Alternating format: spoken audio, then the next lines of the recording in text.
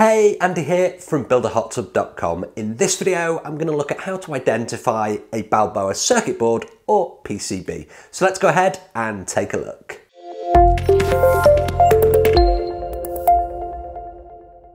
Okay, so if you've identified you need a new Balboa circuit board or PCB, maybe it's burnt out, maybe some components have failed, you need to find the right one. And in this video, I'm going to give you some top tips on how to do so, because it can be quite confusing and it's quite easy to order the wrong parts. So hopefully by the end of this video, you'll have a really good idea of what to look for and you'll be able to identify exactly the circuit that you're looking for. Now, before we get on to that, you know I like to get this in there. Please do subscribe to the channel, hit that notification icon to be notified when my videos go live. I do 2 long form videos like this every single week, a whole bunch of shorts, and everything on my channel focuses on DIY hot tubs, plunge pools, parts, and pretty much everything in between. So a little bit different today. We're going to jump in and take a look at a circuit board in detail. So let's go ahead and do that.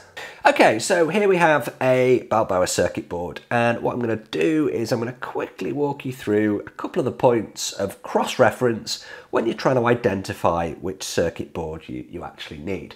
Now, all of the Balboa circuit boards have a Balboa logo, and somewhere, and in this case it's over here, is a model number and a part number. So on this particular one, I have a GS500Z or GS500Z if you're in America, and a part number of 22015_B.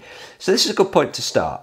Okay, so this is a number that I'm going to need to cross-reference with some other features on the board to make sure that I'm getting the right circuit board. So next thing I'm going to do is, when I'm looking for a replacement circuit board, I need to look that it's visually very, very similar. There may be some small changes as different revisions or new revisions have come in, but in general, the appearance should be very similar.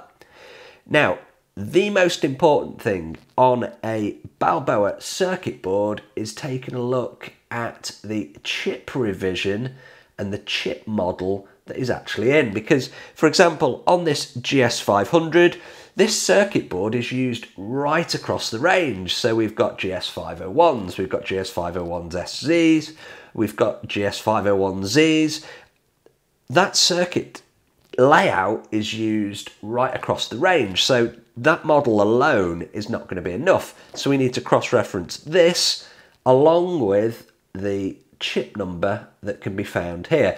Now, on some of the circuit boards, so for example, the one that's on screen now, that is a Balboa BP601.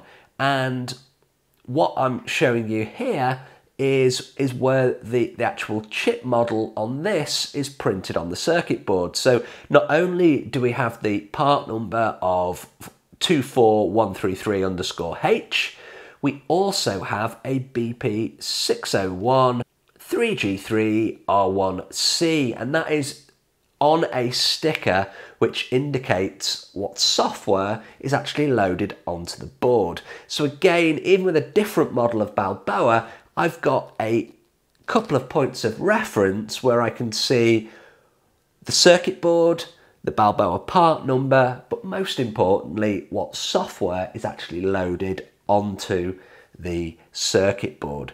So the real takeaway here in this short video is you've got to use multiple points of reference to identify a circuit board. You shouldn't just be relying on the first model that you come across or the first serial number that you come across.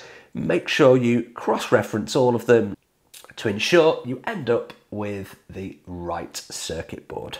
Okay, so hopefully you found this short video useful. Thanks ever so much for watching, and I will see you on the next video. If you've liked this video, please do like, share, and subscribe to the channel. I'll see you on the next video.